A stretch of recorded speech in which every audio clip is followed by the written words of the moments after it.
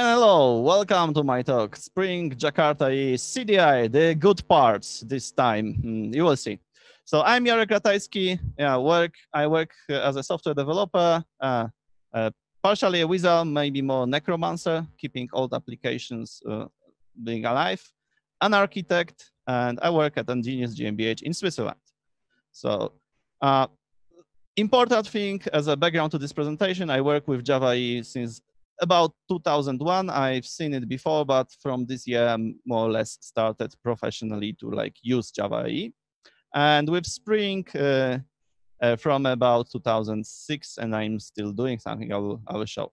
I still remember application server called EJB OSS, and that was even the 0th version of JBoss that you might have heard about. At one moment when it became alive, people from Sun, lawyers from Sun, forced Mark Fleury to change the name of the server. Hence, we have JBoss, in fact, because EJB was reserved. And I still remember the books and actually the guides to Spring, which were saying that it's so great to separate all the stuff into XML and do not code in Java because that's obviously ugly. So that was that times. Oh. Even now, I'm working with, I think, more or less 15 Spring and Java EE projects. I'm mostly maintaining, so that's not that much active development, but I keep my hands dirty. And I only, in fact, professionally work for a few Java projects or JVM projects, which are not really Spring or Java EE based. One of them is very critical, netty-based application. That's a different story. So, perspective about what I'm saying, it might be important. I in fact, like digging in problems, in production bugs. I like solving them. So like every time, concurrency, security, performance, Heisenberg leaks, that's what sounds interesting to me, especially if it's not in my code. Well, it happens sometimes, but I do like to jump into someone else's code and discover what did happen here. Also, I am greatly inspired by this book. I still remember this kind of a punch in the face I had, I don't know, that was almost 10 years ago when I've seen video, actually not the book, about from Robert Cecil Martin with Clean Architecture title, and the sentence that how did it even happen that we Java developers know that in the next project we'll use Spring this version and this database, or Java EE this version, and we not even ask the customer what has to be done. But I was this kind of developer back then. Also important that I am not any more senior developer. I was like senior developer maybe 10 years ago. Now I am just old developer. So for me, things like productivity, so doing something in 3 lines are not as much important as doing things that will stay there for years. We'll be able to refactor them, etc. So might be that my goals are a little bit different that many developers have. So like safety, whenever I see that something is a pitfall, I don't like this solution. But if something has pitfalls, if something is not easy to refactor, etc., etc. So in Java, when it comes to safety, I see, and that's obviously no surprise, though we have 2 powerful tools. One is type system, which help us to do a lot of, to actually check a lot of constraints. And second are tests, obviously.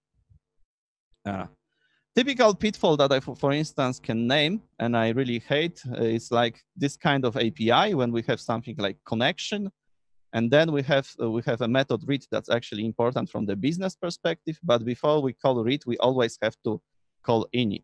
That is it's easy to put something in a documentation that you have to do. It's easy to put an exception if someone didn't do that, but even if it's like very common and everyone knows it, sooner or later someone will forget about this init, will be dropped during the refactoring. And obviously there is like one good way to do it better, to have something like initialized connection that is returned by init, that only this type of object has a method read. So now compiler and type safety prevents you from this problem, from unsafe refactoring. So I have, because of that, a little bit of problems, and actually for a few years with Java and Spring, because they are productive, uh, but they, in fact, bring a little bit of harm to code and some really crazy pitfalls that I see constantly are happening, and people are following them on production. So, by the way, the title might be a little bit misleading. That was intentional. Sorry if someone is feeling like cheated, because I will be, in fact, bashing a lot of Spring and Java EE. Let's say that is kind of a rant. So I'll be saying what is wrong. But in fact, I gave this title to myself to remember that actually my mission is not to just rant. I want to bring something positive and some value. So let's think about this talk, that I will say what is wrong, so that at the end you will know what is actually good, the things that are not mentioned. I will try at the end to summarize them. Okay. So basically, yeah, I'm talking about bad things, but in order to see what's actually you have to avoid and what kind of alternatives do you have. 10 years ago, if I was doing this talk, I would tell you, and if I was doing this talk, exactly my mission statement, like whatever, would be read more books. You have to be careful when you use Java EE or Spring, just read those books. I still remember when I was, whenever I was seeing some kind of a problem typical to Spring that someone is spending hours to resolve, I was saying, oh, come on, you should have read that book, then you would know what is to be done. The problem is people actually never read books, and even 10 years ago, they were rarely reading books. And during those years, I realized there are frameworks that do not have that many pitfalls and do not force you to read that much. So you can actually avoid overloading your memory with tons of, small tricks you have to remember. Okay, my first big part and the biggest of this presentation is about beans, which I do hate with passion. What is a bean? I don't mean Java beans. I think this is a kind of a closed topic. We don't do that anymore. Maybe some of you do, but please don't do getters and setters, at least not that many. If you don't have to, it's 2020. I'm talking about Spring beans, Java EE beans, whatever, JSF beans, JPA, because all of them have some things in common. Yeah. Bean looks like an object in Java. The class of bean looks like a normal class, but actually it is not. For instance, one very distinctive feature is you do not instantiate beans by new. You can, but it will typically lead to a failure. So, and apart from that, there are crazy, or sometimes not crazy, but there are rules, limitations, and conventional use. There are some things you do with a bean or you do not. Some of them I will mention later. So, but you have to be careful. Already this is smelly for me. Now we have pitfalls. So the first thing is, why do we even have those beans? Like we have, in almost all these leading Java frameworks, we have beans. And I know the answer. The answer is because all you love injections. All you love dependency injection. But if you go to the dependency injection definition as a pattern, I will spare this time reading that, you will see this very important statement there. It's passing the service to the client rather than allowing client to build or find a service.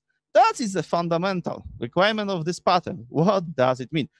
Basically, the pattern says nothing about beans, containers that will instantiate the classes, objects for you.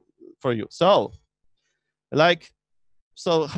how do we know we have a dependency injection? For instance, here is an obvious presentation of something where we don't have dependency injection. This is, for instance, hard to test if you want to test it with some, for instance, different database in memory database, like this kind of service. If we created this service in a way that it has a constructor with DB repository, then we, in the other part of the code, can create this repository, maybe this time for tests in memory, DB repository, something like that. And then we can create a service passing to the constructor the dependency. And that is exactly the how we can do dependency injection in Java since Java version 1.0, that was already having constructors to classes, really. And by the way, there's even a little bit longer blog, again by Uncle Bob, about exactly this, that you don't need any special framework. It's just Java that you need. And by the way, in functional languages, we have some other patterns, not on the constructors. Okay, but it's Java-centric talk right now, so let's concentrate on this. So how do we use then our containers, our sophisticated tools that create all these graphs of beans for us? Because those let us inject with a very small cost. And so what I say, in fact, at a very small cost, we can create a big technical debt. We solve a small problem we have now, but there is something to be paid later, because what will happen, you know, is a spaghetti. It's a different spaghetti than with GoTo, but it is like you can potentially inject everything everywhere. And that's exactly like GoTo. I like this parallel, in fact. So repository in controller, you want to inject, you can do that. HTTP request in persistence layer, why not? You can do that. That's all, let's say, the most crazy things, but actually this is typically more sophisticated on an architectural level, like different kinds of services that should not actually be talking together, but you inject, and I see that. Obviously, you would say that only bad developers create such a mess, such a spaghetti. But I know the reality because I jump into such projects and I know what's happening. Exactly, by the way, this kind of statement was always given by people supporting GoTo. Like, if you are a good developer, you know what to do with GoTo. You will use it in the safe places. But if you are bad developers, anyhow, there is no help for you. Somehow we dropped using GoTo. Yeah. So I know the reality because I've seen that many times. Sooner or later, there is a demo to be done. An hour before, you have to patch your project so that it's working. And then all these crazy things happen. All these bad injections will happen and will be stay there forever. By the way, because I know that in Agile and Scrum, especially, the most important things are, you know, nice velocity and great, good-looking burn-down charts. Everyone learns that. So you can sacrifice a lot in order to have that. I even use small metric. I call level of beans obscurity. I just count. I look for classes when I join a project which have the most annotations, not only annotations, but injections, dependencies. And in projects that actually are looking good, typical metric is like 18, 15, 20. So which exactly the classes with so many dependencies, so many injections.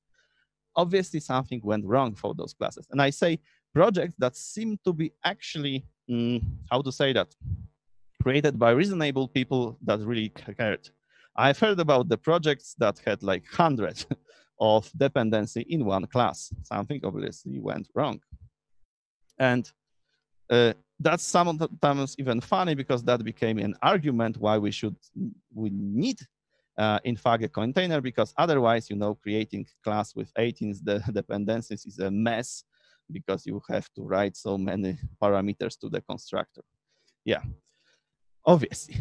Is there any solution to that? Yes, solution is actually feasible in a few steps. And that's, let's say, for those that you don't know about it, never ever write code like this with field-based dependency, field-based injections. This is begging for null pointer exception to happen. That was summarized by Oliver Gierke. By the way, one of the very important committers of Spring, like he is responsible to the great part of Spring Data. And he even has a big blog post why you should always switch to a constructor injection if you can. Yeah. The next step is actually still you don't have to even forget about Spring. You can do it that in Spring. You don't actually have to write these annotations. So your code then will be actually clean from any dependencies to the Spring jars. Yeah. and still would work as a bean. That's not a big difference. Just maybe if you are, that's like migration step. And finally, this is what you can try, and you can try it on a small scale. It doesn't mean that you have to go full way. I will mention that later. You can do this. Like I have class A and just a normal class. That's class that's not a bean anymore. And then I have somewhere something like a configuration that's actually a provider of this class. And maybe I have the more methods. This is not a full code.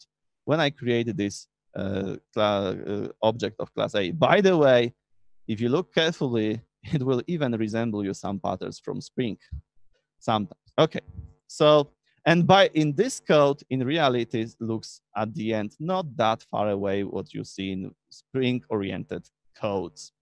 So if you have, if you are worried that you will have a lot of repeating news, etc., if you don't use beans, no, actually not, because if you have repetitions in code, you can extract two methods. You can even build hierarchies of objects, use these factories, providers. And one thing, though, is visible. If you have too many arguments in constructor, that will be painful in one moment. And in order to save yourself this pain, you will actually be forced to split the class sooner or later into two. And that's not a bad thing. Okay, because sooner this will actually keep your architecture cleaner. By the way, here is my example. This is from hobby project, not from the real one, because real ones are always a little bit more messy. But how you, for instance, have something like a dependency injection and kind of module definition, which defines which kinds of beans I'm instantiating here. And then I have, for instance, something for tests, etc., like test module. In my, let's say, this is more opinion and feeling, because I was doing that for already a couple of years. The difference is that you do manual dependency injection with constructor, you actually have more pain every day, like a little bit of pain every day. And you see that you add some feature and you need typically to split some classes. But this is a small pain.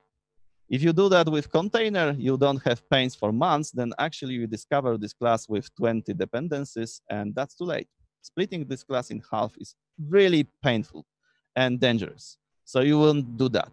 And this class then will get even bigger, because those are like monsters that keep growing.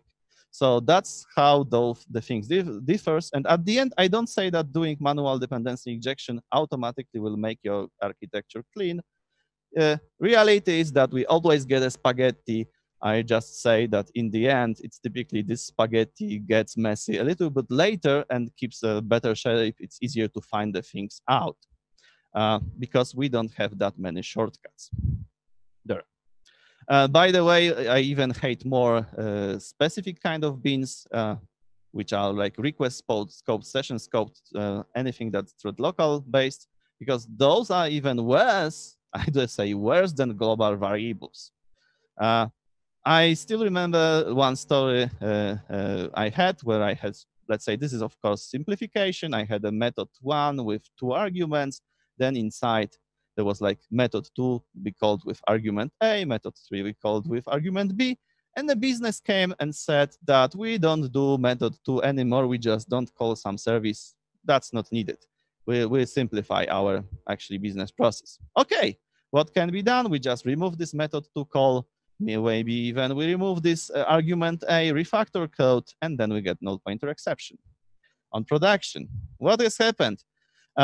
Because somewhere in method 2, someone stored this argument A in a request scope bin. And then later it was taken by, in fact, under the hood by some other inner method, deeper in the stack trace. And yeah, that's what is happening. So this is a really, looks like a trolling kind of coding, but it happens in reality. People are using this request scope bin on other, let's say, not the crazy thread local based scopes of bins, and such things happen. Especially, for instance, if you use Spring Batch, which is, by the way, really useful framework, but most of the applications I see using that, those are very crazy in passing arguments under the hood. I don't know why, but it happens and makes any analysis of what's happening, if you want to just change something and rely on this in a later step, very, very tough. Okay, what is this? This basically means the local reasoning is broken. Means how much code do I have to analyze in order to solve my problem, to understand what's going on? If you rely on these beans and on those, especially on those thread local base, then you have to look through really a lot of code sometimes, more than reasonable. And of course, as I just said, sometimes you do small change that you are fully sure nothing can be broken, but then it breaks because of that. And by the way, tests are always green because people using beans learned to use mocks a lot. So at the end, what happens, they are testing mostly mocks. Yeah, that's the reality. And mocks are always working well. So I would say to you, please stop doing container injections. You don't have to stop doing at once all of them, but think about cleaning your architecture, cleaning your applications that you don't do it that often. There is another talk only about this aspect, like dependency, deconstructing dependency injection by Tomar Gabel, which is even getting deeper, how bad effects it has on our tests, etc.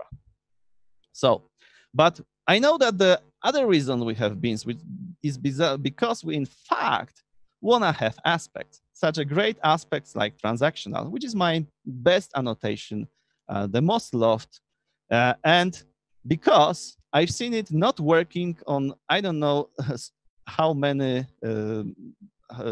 times and for how many reasons. I will just put you the most common and easy to explain or describe.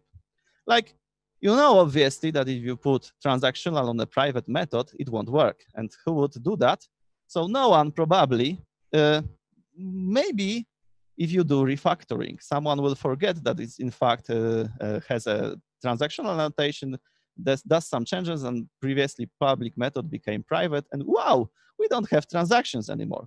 Well, the effect of that is either a good effect is that nothing gets committed to the database, but worst thing is that we have something called auto commit. So if you have some kind of exception, we get with partially saved data in the database, which is then really great in cleaning. The other thing was even more funny. I would say, have you ever heard that if you call the same method from the bean method from the same bean inside of this bean, most of the time, because this here it's a star, it depends, also annotations wouldn't work like transactional, which is really great because this is something that it's even hard to spot sometimes. This is, again, looks like crazy because someone created bean with new, and people even are right now afraid of using new as if this was something wrong. It's nothing wrong with new. It's actually the thing that is wrong is those aspects and beans. But you know, sometimes it really happens, and the worst thing is that it doesn't really instantly fail. It might fail later in some specific scenario. Or, you know, there's a year 2020, people now get computers with 16, 30 or more cores, and they start to use those cores, and they use multi-threading a lot, way more than before. And then they learn that if you do that inside of any of these bean-oriented platforms, it's actually might not work. Here is, again, it depends, but it's a tricky thing. And something that I thought it's always like, this is only a joke and never happened, but yeah, happened a year ago, almost exactly a year ago to me. I was analyzing an application where transactional didn't really work, even though everything was written okay. And then I realized that someone has written all annotation, which was called transactional, just to make it more funny. But it was actually implementing transactional in a so funny way that that basically didn't work. Obviously, it was easy to see that it was from a different package, but how often do you see that it comes from different package? And by the way, you can do it even though those developers were not as much trolling. I know that they in fact wanted to achieve something good that wasn't actually evil doing, that was just lack of knowledge. But you can do your own annotation that would be even maybe called completely like harmless, but it can potentially break transactions, yeah? that might happen. And the worst thing that is actually complex to explain, I once written that for programmers, just one small missing jar on server makes the transactions doesn't work, and you will never notice. And that's really fun, unless you see the broken data in the database. The problem is that transactional isn't even the worst thing, because worse are JPA, which are kind of, let's say, entities there are just yet another type of beans, a little bit different this time. But the worst thing about them is that we have them in managed or detached state. And sometimes in order to know that you are doing something good or not, you have to find out if the object you are working is attached to session or not. This is really crazy. So because that's again broken local reasoning, how much code do you have to check to find this out? And after refactoring, it typically changes. Think of it that someone changes something in an object that is managed, and then no matter if you actually at the end put some save or something, it might be stored into the database even though you don't want to do it. And there are more problems. Something completely not associated with Spring or any Java is actually that the databases are, SQL databases are in fact more complex than some people know, most developers know. We have this transaction isolation level problem that sometimes really happen. It's very rare. You might have this once every 3 or 4 years, but then if you have transaction isolation level issues, by the way, it means simply that in most applications, the isolation between transactions isn't perfect because of performance. But if this kind of a thing happens, and on top of that, you have transactional annotations and JPA, the analysis of what has happened on production is sometimes basically not even feasible. By the way, if transactional doesn't work, it's funny, where do you have to put a breakpoint in your code to find what's get wrong?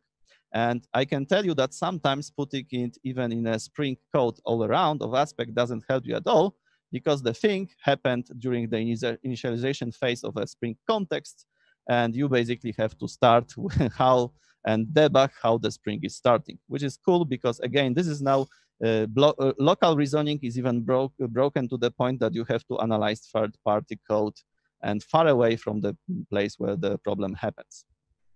Okay, so if you are not scared enough, I can tell you that same problems will happen with any security-related annotations, cache, etc., log. They have basically the same problems, just it happens less often than with transactional. Okay, at least I've seen it less often.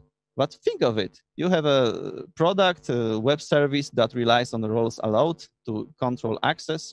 And then, because of after small refactoring, something like that doesn't work. And it's even hard to spot. Isn't that really great?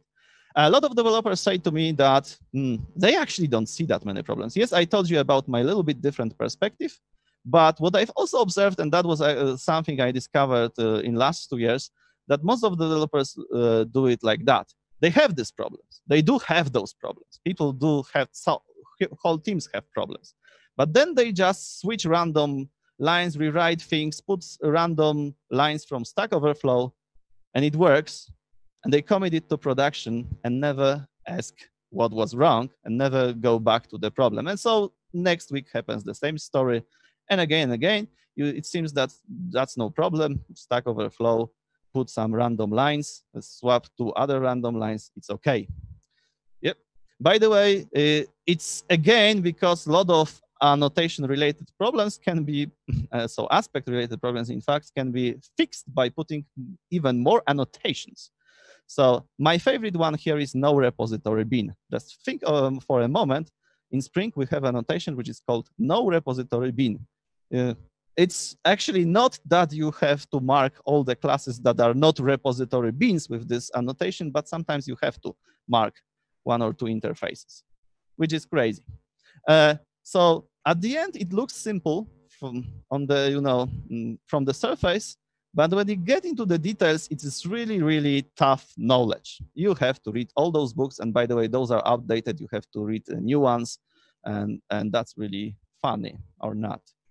The reality also is that that's actually a year ago, last year, so 2019, a few times I asked developers, why did you put this annotation here? Because I started to be really like angry when I've seen that something makes absolutely no sense in this context, but still someone put some annotation.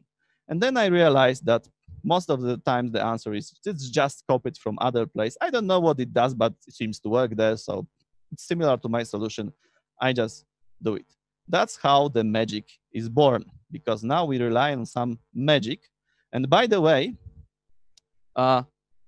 we sometimes use different definitions of magic. A lot of people think magic is something they don't understand. They don't want to understand. They rely on it, but they don't want to know how it works. It's just there. It's too complex to get into. I use a little bit different definition, let's say inspired by John the Ghost. It's basically the things that do not compose safely. So if you if you take a piece of code that relies on magic, you might make it working, but putting it together with something else might actually break it on a very crazy ways. So this is the definition from John the Ghost, but basically magic on the JVM is caused by those things, especially first three ones: dynamic proxy, thread local, runtime reflection. If you have never heard about dynamic proxy and thread local, and you are doing Spring or Java EE related development, please read about it. You will understand a little bit how your tool works, and you will be more aware how can all this fail. By the way, now some funny case of how the things compose badly. Indeed, there is a module in Spring that provides you this annotation, retriable, which is working. What it does, it's easy to imagine. It retries the method, tries again if something like exception happens. So you can even put how many times, like maximum 3 times. But let's say it's like this. And obviously we have this transactional annotation, which makes things in transaction. Suppose we put both of them. And now comes exception inside of this. Do we have transaction inside every retry? So like we try each time with new commit and rollback, or do we have one big transaction with and then a couple of retries inside? And it's really crazy how much documentation, and in fact, in my case, how much code of Spring I had to read in order to find it out. By the way, this is a little bit artificial case. I didn't have this on production, but think about cache and security. Most of the, by the way, it is that mostly it behaves correctly. So if you check security for like, I don't know, admin, things will get cached, but we will not have this thing displayed typically for a, let's say, not allowed user, because cache works first. It's actually, there is a kind of order there, but getting into details, if you want to be sure, is very time consuming, surprisingly. So that's the problem, because at the end we have some kind of a hidden cost. I told you, most of the developers and teams do not really see this because they accept it as a grant that we have those crazy production bugs like every 2 months. We have post developments because for a couple of days, and in the extreme case, I've seen a couple of months, the team cannot work because data disappears from database and no one can find out why. We have tests that do not really test everything because they are testing to be fast. They are not really creating Spring context. They are not really working with aspects. Yeah, cool, we are testing the only clean business logic, but then it happens that on the production we don't have transaction. Or we have slow tests with aspects, which are especially slow if you use Java EE. But then, yeah, how many such tests do you have, and how often do you call them? Even the first thing working with beans is like something most of you probably have seen, over mocking. I call it really nasty masturbation. Like you mock tons of things, and at the end, the only thing you test is a Mockito framework, for instance, not your really business logic. And then you have fear of refactoring, etc., etc.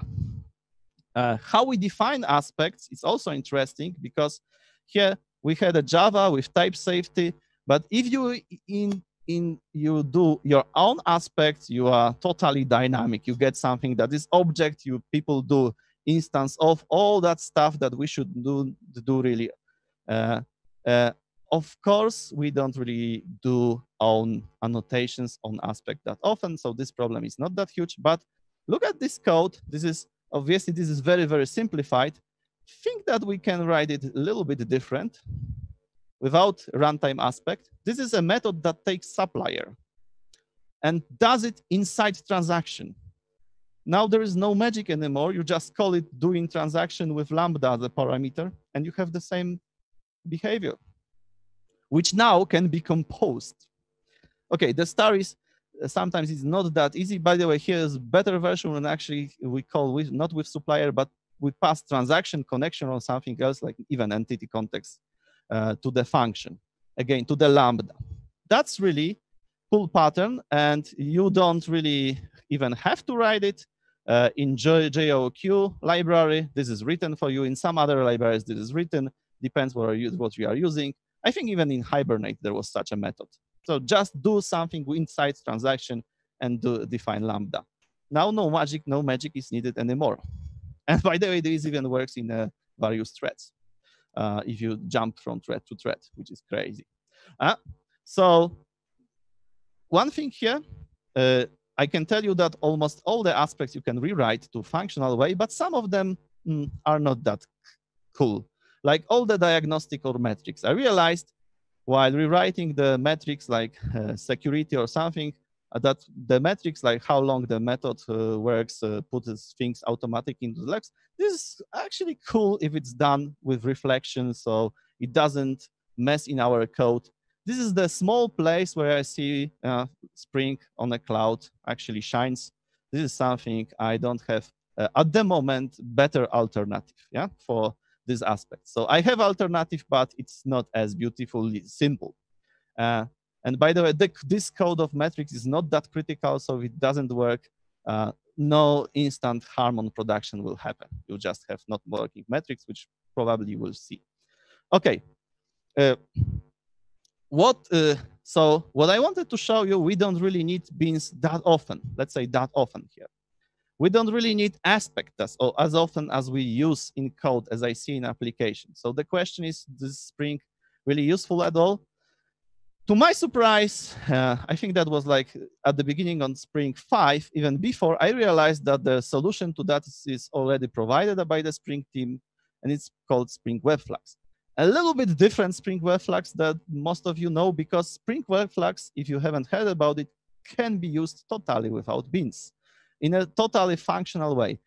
Unfortunately, the description how to do that is not as popular documentation, and you have to be more careful, but it's I have some of services working exactly with Spring WebFlux without Spring context and all this magic. And it works. It works beautifully. I do love this framework. This is, by the way, non-blocking framework, so potentially really can handle a lot of load. I don't have such a case on production, but the tests really confirm that. It's fully functional. It has nice API, nice, for instance, compared to other similar frameworks. I say similar, so functional non-blocking frameworks like Ratpack. Spring really made it, took some experience from the previous projects and made it better. And really, you don't need beans. However, you can use beans if you need. So you can glue it with a classic Spring, which seems to be for me to be a big magic, even bigger, but it works. So it's nothing like all or nothing. It's actually the solution. You can start with that. If you see that for some reason that you need classic Spring, there is always a way to that. You don't have to change drastically your code. Basically, you don't have to do anything special. One great thing about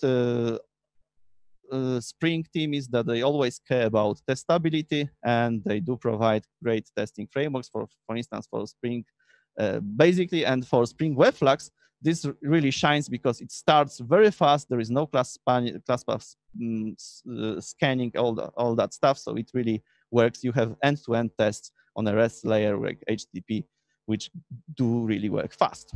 Okay.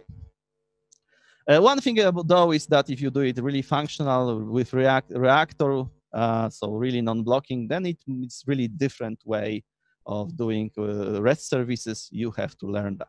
By the way, you don't have to do this way because exactly recently Spring WebFlux fully supports blocking way as well. I'm not using that, so I don't have much experience with this approach.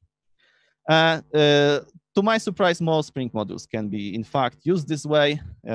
So in a clean without Spring Beans, I never seen official statement that it's by design like that. I once talked to Jürgen Heller that it's actually, let's say, they try it this way, but it's, let's say, not official goal as far as I know. So even a crazy thing, you can use Spring data, which is itself very magic, but I in fact use it without Spring context as well. So actually, I hope I've shown you that Spring can still be good without beans, and I'm really satisfied with it on production. I like it, especially that it's easy to convince architects, because I'm still using architects of a customer that I'm still using Spring. Why would you worry? Yeah? So one thing about Java EE, I really liked it for being well-documented, consistent framework for year 2000. And then it started to be nicer for a lot of people, even I liked it, the changes, but it became more bean-oriented and more like Springy than Spring. Right now, if you want to see really crazy projects with full of annotations like post construct, just think there is a post construct which says this is a method that should be called after construction. So it means also that constructor doesn't really work, doesn't do its job. You have to fix something later. You will see that only in Java EE projects. Good thing is maybe that in the meantime, last 5 years, almost all Java EE servers can be now working as embedded, which fixes some problem. And so do not use standalone application servers. That's basically there is no sense to do that. Make jar no war, make jar not ear. Okay, ear is even old story, I hope, for you. So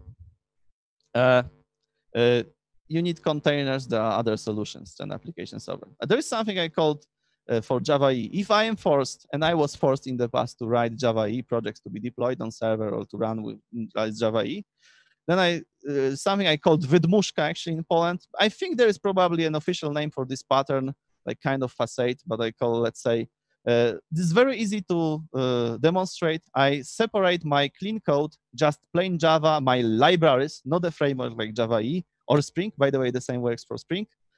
And I separate it as a core and maybe multiple modules. All of them are clean Java, no framework code there, not even annotations, no beans. And then I have only a wrapper like JAKARTA, Spring controller with injections like data sources, etc. So example here, this is my top level. But in fact, internally, what's important, this order service, it is a clean Java. I pass entity manager as a dependency there, and I do it. I did it with a team a few years ago. That was mostly, let's say, that wasn't even my idea, but I realized how much better became this project. That's hence I learned this approach, and I started to question usability of all those beans. Some patterns, of course, for Spring, and that's also you can use. So classic Spring MVC, and again, only facade, only controllers in Spring, and the rest clean way. This is feasible. That actually works well, at least for a couple of teams I've seen.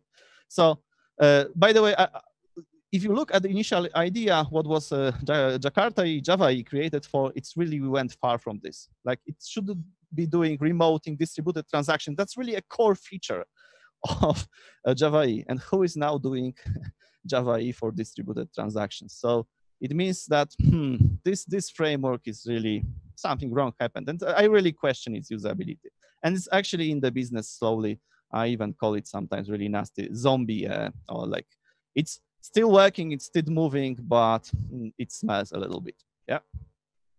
So solutions for you maybe now. Now let's go to the how to get out of the hole. With small steps. If you are your whole life was with Spring or Java EE and you don't see other life, then do small steps. First, think about dropping application servers. Then think about making jar not work. That's basically the same. Spring Boot is actually good for this step, so do it like this. Step 2, and that's my most important message for today. Hold your beans. Not everything in your application has to be bean. That's how you benefit the most. Use beans where framework forces you, and maybe where you really need this shortcut, but only there, try to not do it at all. Yeah, so exactly, like JAKs, annotations, controllers. Okay, I don't have problem with that, but yeah, then the rest, just constructor and manual dependency injection, it works great. Fun starts on the next point. If you are using only JPA, you will see how much actually in the long run is better to use Juke or Query DSL, which is not really now really maintained project, but still works. JDBI, which is a little bit better, JDBC. Again, in fact, useful. You can see it as a primitive compared to JPA, but on the long run, it causes less headaches. And step 4 is there are alternatives not only for persistence, but for web REST frameworks. You have never seen. See how beautifully simple are, especially frameworks like Spark, Java, Javelins, even libraries, we can call them. Those are not frameworks. Okay, so the last step that many people are doing, I am doing, I don't recommend doing it right now, is try functional programming. Transaction is in fact a monad, and that's a really crazy thing. So that's a transaction as a monad. I'm even working on my hobby project or changing, let's say, all of this exactly Spring annotations into effects on a monads. This is something I don't say, don't do that because this is experimental. I try to mimic exactly Spring behavior with functional behavior, exactly this. No one does it because typically people see that they don't really need to mimic Spring, but I am doing that as a hobby exercise. So my opinion, Spring is battle tested, has great docs. No one was fired probably for choosing Spring. If you choose alternatives, you will see, for instance, that documentation is worse. Less people will use it. Every developer, one thing, people say that, oh, we have hundreds of Spring developers, so we should go with Spring. But the problem is most of those developers, and check that after this talk, know Spring only after shallow level. They get into pitfalls constantly. They just don't realize. So because they are not even aware of this complexity. But as I've shown, we can still use those platforms. When we minimize use of beans, that became actually productive and not that crazy in use. So want to know more? I like a couple of talks, like from Adam Warski, 2017, the case against annotations, Tomer Gabel's Lying Sacred Cows. Cool, from Spring Boot to Functional Kotlin by Nicholas Frankel. I think you will hear him in a couple of minutes. This is about, as far as I remember, Spring Kofu project. So Spring is experimenting to be even less crazy, in my opinion. So it is an experiment, but it goes into the good direction, not fully as I want it to be, but it's still, so it's like next generation Spring Boot will be even better from, let's say, clean and functional perspective. Okay, that's all for now. I don't know. I ran out of time. I don't know if there are any questions.